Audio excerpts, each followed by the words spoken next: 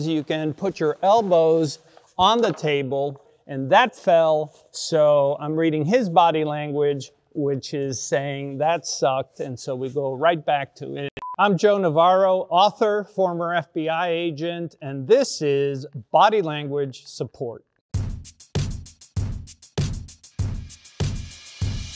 At Erica Destiny asks, why does eye contact intimidate the out of me? Well, the fact is that it's not just you. A lot of us are intimidated by eye contact. And in fact, all primates avoid making too much eye contact with each other. Apes will look at the alpha. He has the ability to look over everybody, but everybody else tries to avoid making too much of a direct eye contact. And we humans are much the same. When the eye contact is too direct, too intense, it is intimidating. And this is something that obviously poker players have used for decades to intimidate each other. It really creates a subconscious instability that often drives them to change their behavior because they're not aware that they're being intimidated at a subconscious level. Here's a question from I like sliced pear. Can eye contact and long silent gazes be love language? Cause shit. When it comes to courtship, when it comes to dating, most of the decisions that we make is non-verbally. And eye gaze behavior is very powerful. When we are in the presence of someone we enjoy, it can certainly be indicative of, I like this person very much. And I would certainly pay close attention to it. So on to the next question. It comes to us from a friend of mine, at Eric Goulard. Hey Joe, what do you think about people who take off their glasses in the middle of a meeting, interview, or on important points? That's a great question, and it often manifests in different ways. Sometimes people take the glasses off and they rub the bridge of the nose, or they may massage the back of the ear where the glasses rest, and that is to accommodate themselves.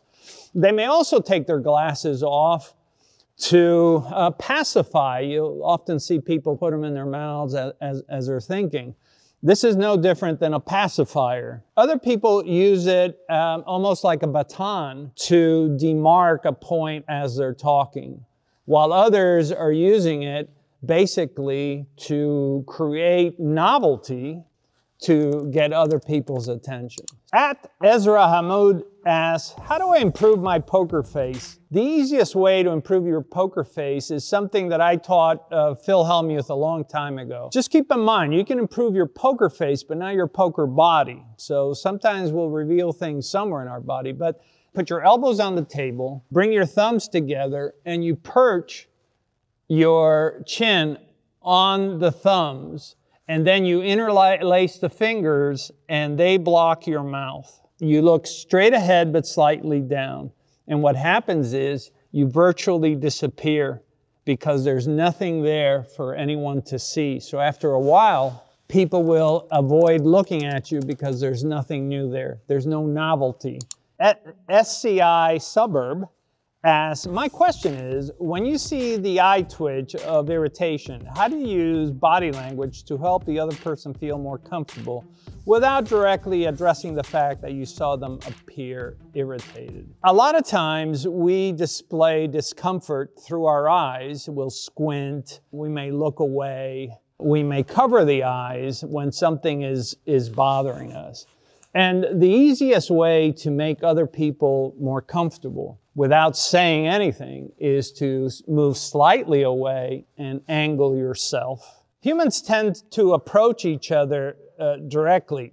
What we don't realize is that this actually minimizes face time. The closer we get, the more intense the look. This can act as an irritant. One of the best things that we can do anytime is when we approach each other and we sense that there's some sort of irritation or psychological discomfort, is always to move back and then always angle yourself so that you're looking at each other at angles rather than directly.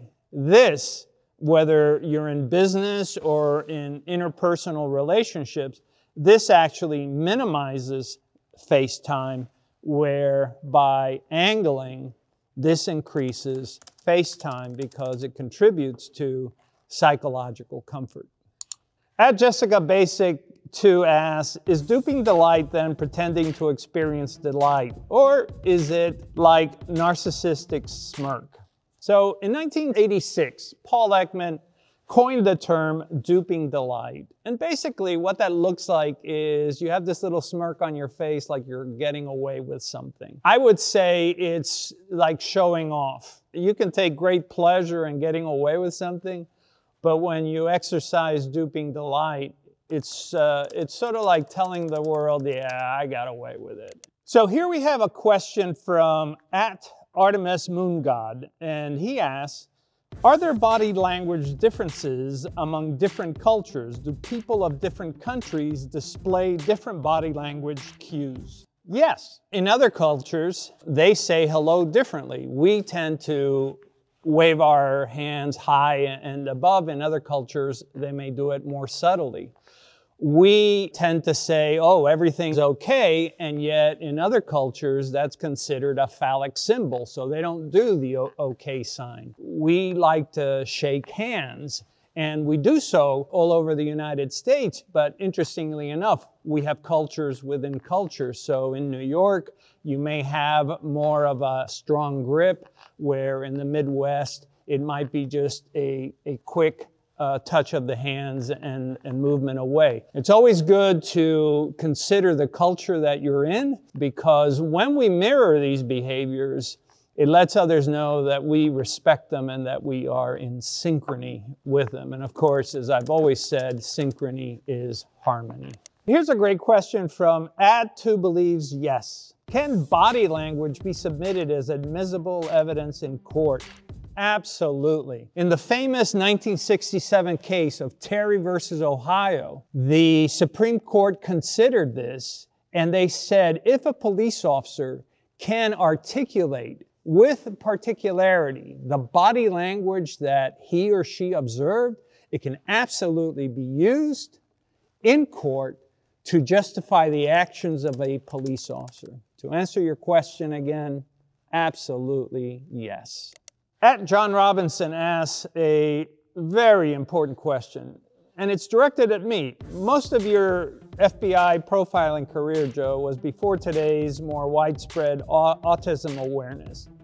But did you interview known autistics? Were they different? My approach was always to deal with the person that was in front of me, however they manifest. There were some people who were on the autism spectrum. And as an interviewer, it's not my job to figure their behaviors out other than to note them and say, how do I get around this? You deal with each human as they present, and you try to work with them to establish communications. And if that means stepping back, if that means handing them a piece of paper, if that means not making eye contact, then so be it. Dale Roxu asks, how can I end a conversation politely with someone that talks forever without just walking off? Tried looking at the watch with no luck. Dale, I've been there. You try to give off signals, you look at your watch 2 or 3 times, but let's face it, with some, nothing may ever work. The first one I like to do is I orient my foot towards an exit. A lot of people catch that and sense that I'm moving away slightly. There's other times when no amount of body language gets through to these people. And so what I do is I put my hand on their arm and I say, buddy, I'd love to stay, but I gotta run. Take care, must go, so long. Oh, this is one of my favorite. @SinisterVaults asks, hey Joe, what does it mean when people shake their leg while sitting? Well, I'm glad you asked that, because I do that all the time. Shaking the leg or the hands or the feet is a repetitive behavior. And just like twirling the hair, strumming the fingers, anything that's repetitive is a soothing behavior. I do it all the time, and it's just to calm me down. So here we have a great question from @OsanaF. I have a question. It may be more difficult to answer, but if anyone can do it, it's Joe. My question is, why do some people tend to divert their eyes to the mouth of the person they're speaking to? Very simple. Lip reading. A lot of us take comfort in reading each other's lips as we're talking to each other. And that's one of the things we found out when we started masking up for COVID-19 is how much we do this and didn't realize we were doing it. @JollyCX asks a very important question. With the rise of AAPI hate, many Asian Americans are being attacked both verbally and physically. What can we do to pinpoint specific body language actions in which one appears hostile and to avoid conflict? There is no specific body language that might indicate hostility other than things that are quite visible. But we know from studies done in the 60s that there are things that we can do by the way we carry ourselves, making ourselves both physically visible, but making ourselves larger. Something so simple as walking with a greater stride, looking around, making eye contact with everybody you see. The other one is get off the phone, look around, don't bury your head down, and just be aware of everybody around you, and hopefully that will help. So here's an interesting question from Shut Up, Talk Now. What body language do I have to use to tell the people at the next table that I find them really interesting and would love to be friends with them? Why are you waiting for body language? Sometimes the easiest thing to do is to say, I find what you're talking about fascinating. Do you mind if I join you? And that's often good enough. From @Khloe Kardashian. I've always been intrigued watching interrogation videos and looking for clues in their body language. So have I. There's so much information that we give away while we're being interviewed. Our reactions, for instance, to the question that's being asked. I think you're onto something, Khloe. The fact is that we use body language to evaluate how people do in interviews, not to detect deception, but to look for their reactions that might indicate psychological discomfort. So @Andrea, and then there's a B, 97951440. How many others could there be with that number? Anyway, I'd love the verdict of the professional body language expert on Meghan. She twitched, she took her head the wrong way, did not make eye contact, a good performance from a trained actress. So I believe this question has to do with the interview with Oprah and Meghan Markle. Anytime we see an interview, you really don't know what's behind the camera. And that affects everything in front of the camera. You don't know how many people are there providing lighting, sound, how many producers are present, who's moving around, and so forth. The second thing that you don't understand is the context of everything that has happened before the camera is turned on. So what I tell people is this, look, when you listen to an interview, listen to the words that are said, and then just compare it with what we know. The fact of the matter is we don't know what was going on because we only saw what was in front of the camera, not behind the camera. @Yinefficient asks, is mirroring someone's body language equivalent to flirting? Not necessarily. You can certainly do it to flirt, but it's not always indicative of flirting.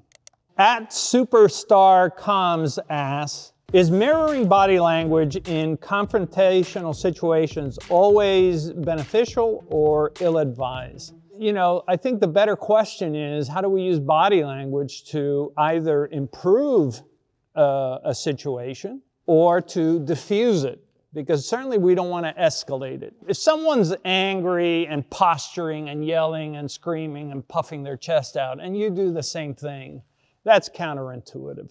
That's just going to get you to be angry and agitated and so forth. My philosophy is one of you has to calm things down. And the easiest way to do that is not mirror the behaviors, to step back, Angle your body, tilt your head, lower your voice, avoid the eye contact, and take greater control of yourself so that the person that's out of control will look ridiculous while you look like you have mastery over yourself. Replying to @GGPoo, she asked a great question. Give me an example of a power pose. Most of us are familiar with the arms akimbo, elbows out. Everybody knows that. But we can actually do a power pose by placing our elbows on the table, and rather than placing them near us, place them further apart and then steepling. Steepling is the only behaviors that we humans share that is indicative of confidence. @TheAidenHunt asks, you ever see two people sitting together at Starbucks and wonder if it's a first date or a job interview? Yes, I have, in fact. So job interviews and courtship behavior, dating, have a lot of similarities. Both are drinking coffee at the same time and so forth. So what I look at is, are there differences?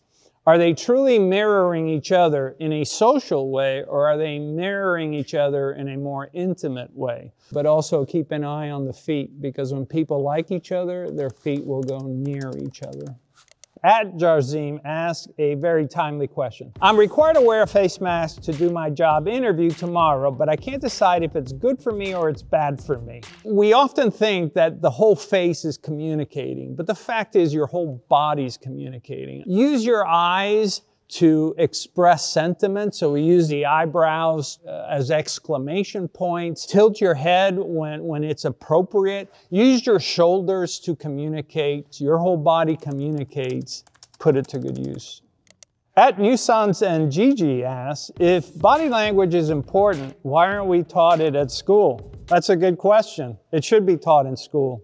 We are born without the ability to speak. And so we must be able to read the baby in order to take care of that baby and feed it. Number two, we assess for danger non-verbally. And number three, courtship behavior. We use body language. So to your question, why isn't it taught in schools?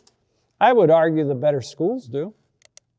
So here's a question from, I don't make these up, folks, @1H3LL0K as in kilo, 1, TT as in tango, tango, Y. You can tell a lot about a person from their eyes and body posture. You can see if they are confident or not, and by the eyes, I can always tell when it doesn't match the smile on their face. Well, congratulations. This is one of the things that I always look for is, do all the clues that come from the body say the same thing? Sometimes you get mixed answers. For instance, a person will say, yeah, I really like that, but as they're saying that, for instance, the lip will pull up, so it'll look like this. Yeah, I really like that. No, they don't. To look for the synchrony in all the body language that you read. So congratulations, @1H3LL0. K as in kilo, 1, tango, tango, Yankee. It's no surprise to me that people are both interested and captivated by body language. It's the primary means by which we communicate. We may not know all the terms of art, but boy, we're interested in the eyes and the mouth and the chin and everything else about us. And this is why we study and we examine body language, because innately we know this is really the #1 way that we humans communicate with each other every day.